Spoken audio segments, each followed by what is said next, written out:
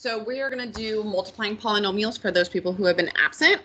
So hopefully this will help you out at home if you are on with COVID or you're just absent or you're skipping or whatever, or if you need to go back at the end of the year. So the first thing we're going to talk about is multiplying polynomials. The first types of polynomials we're going to do is a monomial times a monomial, which is super easy.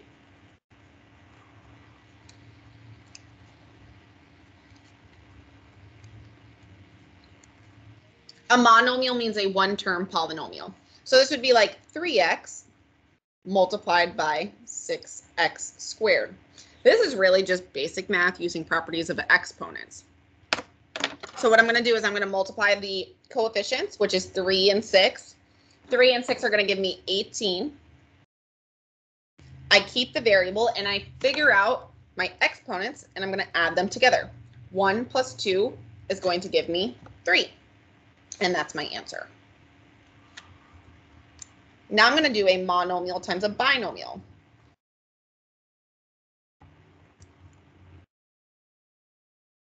That's going to be a one term, like 2x, multiplied by a binomial, like x plus 3.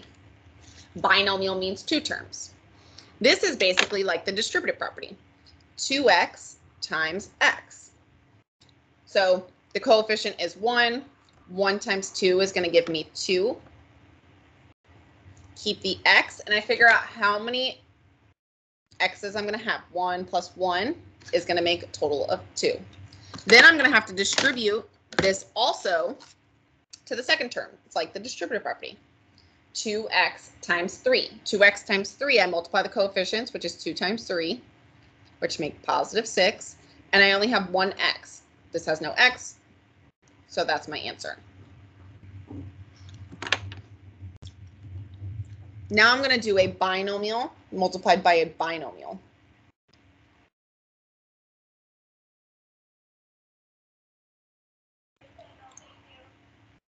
A binomial times a binomial is like this, 2 terms multiplied by 2 terms. So we're going to actually do 3 of these because this is the main portion of the lesson. X plus 3 multiplied by 2x minus 5. A 2 by 2, so I'm going to make a 2 by 2 box.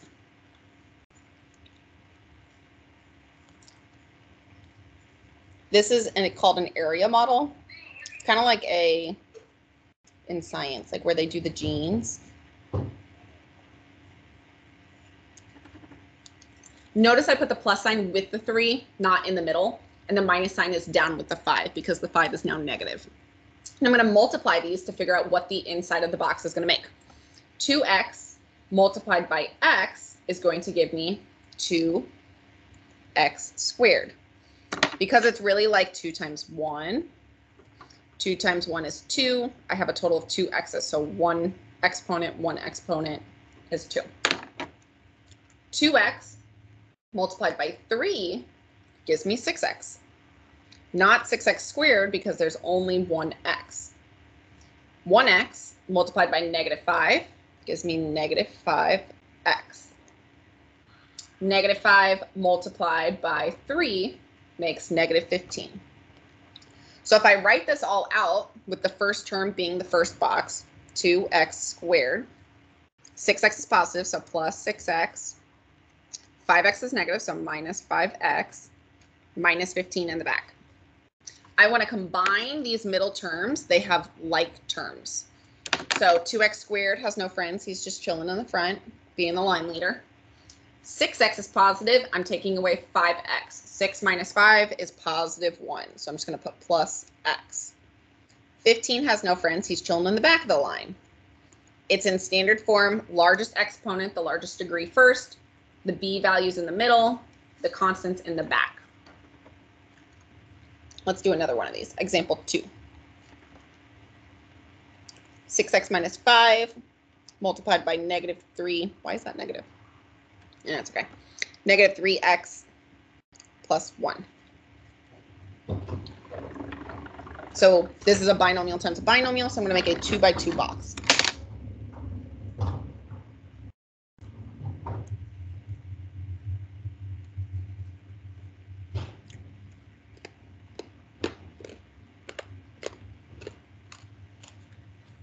So I'm going to multiply to fill in the box. Negative 3x multiplied by 6x is negative 18x squared. Negative 3x multiplied by negative 5 makes positive 15x. 6x times 1 is 6x. 1 multiplied by negative 5 is negative 5. The first term's always going to be the first box, negative 18 squared. The last term's always going to be the last box. What you're going to learn to do is you could write it all out like we did in the previous example. You could just combine these like terms as you go instead of writing it all out. This 15 is positive. This 6 is positive. They're going to add together to make 21x. Since it's positive, I'm going to put a plus sign in front of the 21. And that is your answer. Now we're going to do a binomial multiplied by a trinomial.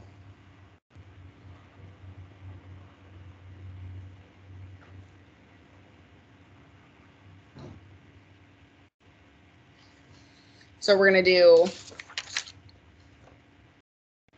one of these, and it's going to be 7x minus 2 multiplied by x squared minus 3x plus 4. Notice it's going to be a 2 by 3. So instead of making a 2 by 2 box, I'm going to make a 2 by 3 box.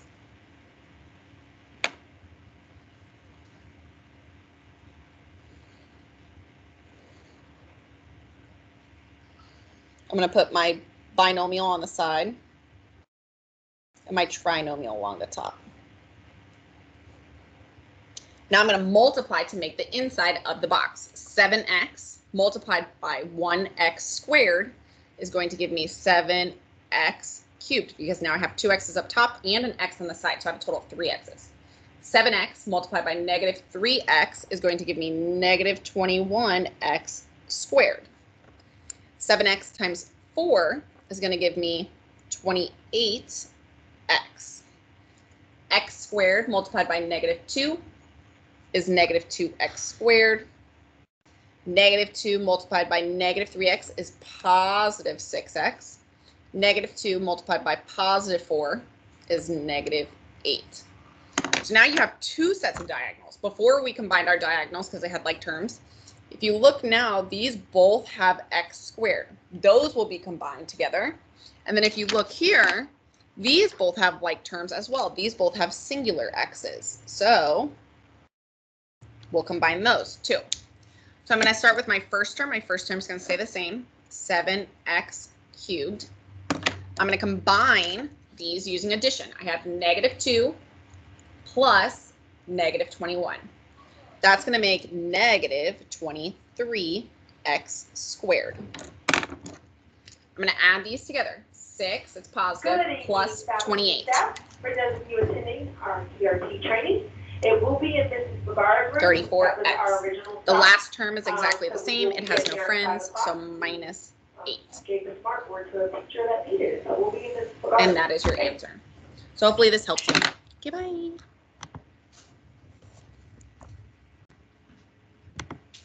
Hello. Hello.